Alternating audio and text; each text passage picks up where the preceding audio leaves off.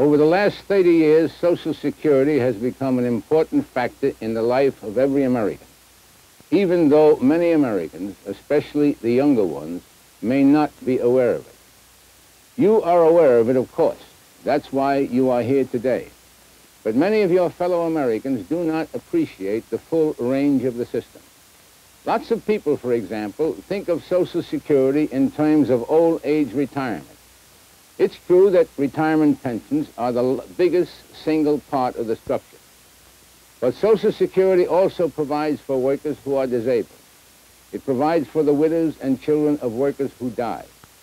Since last year, it has also provided Medicare. In short, Social Security is for everyone, regardless of age. It's the best insurance you can buy. It is the insurance for all of America. There is one basic shortcoming in all these different aspects of Social Security. The benefits are too low. The insurance really doesn't insure as well as it should. This is the opinion of President Lyndon Johnson, an opinion we in the AFL-CIO share.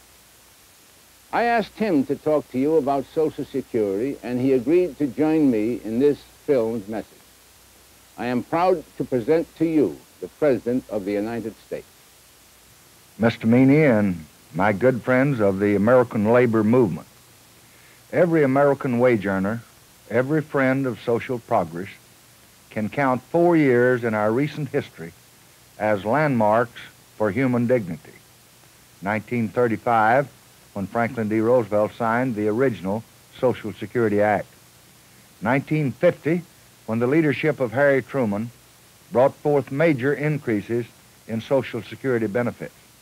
1961, when under President Kennedy, the Social Security system was significantly broadened. 1965, when the Congress enacted both Medicare and an increase in Social Security benefits. The time has now come to build upon these solid foundations and to extend them.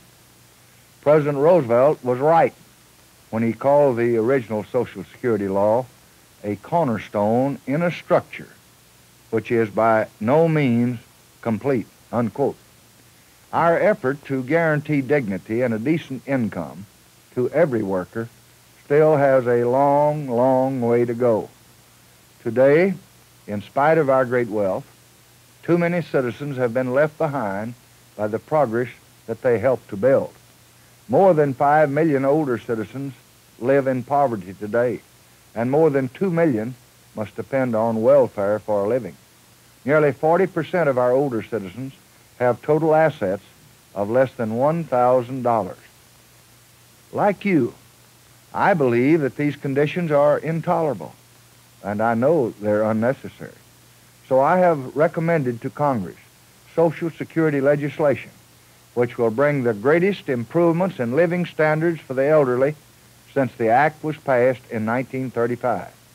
I have recommended a 20% overall increase in Social Security payments, a 59% increase for the 2.5 million citizens now receiving minimum benefits, a 15% increase at least for the remaining 20.5 million beneficiaries, a monthly payment of at least $150 for couples and $100 for individuals with 25 years of coverage, a series of amendments to broaden and to improve the protection of Social Security. Now, what will these changes mean for us? They will mean that 1,400,000 citizens will be lifted out of poverty in the year 1968 alone. They will mean that 500,000 farm workers and many, many thousands of civil servants who now have no coverage, or at least limited coverage, will receive much better protection. They will mean that additional Social Security payments next year will total $4,100,000,000, and that is nearly 5 times greater than the major increase in 1950 and almost 6 times greater than the increase of 1961. So This promises a great deal to the elderly, but it will, I think, help all of our people, every worker and his family, every widow and child who depends on this protection. So my recommendations, if enacted into law, will extend Social Security to 70,000 severely disabled widows that are under 62 years of age. They will enable beneficiaries to earn more money without losing benefits. They will extend Medicare not only to the age, but to 1,500,000 disabled citizens under 65. They will end a shameful condition on social insecurity for millions who have earned their nation's concern. Since the Depression days, our nation's wealth has multiplied 10 times. Yet there are still those who say we cannot afford the progress that these steps would bring.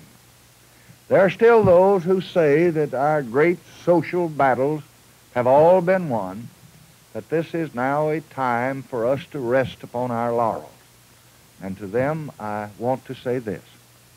As long as any American is left behind by progress, as long as liberty and dignity are denied to any man, we have battles to fight and we have victories to win. And I am counting on you to help us fight these battles and help us win these victories. Thank you. Thank you very much, Mr. President. I'm sure this audience agrees with everything you say.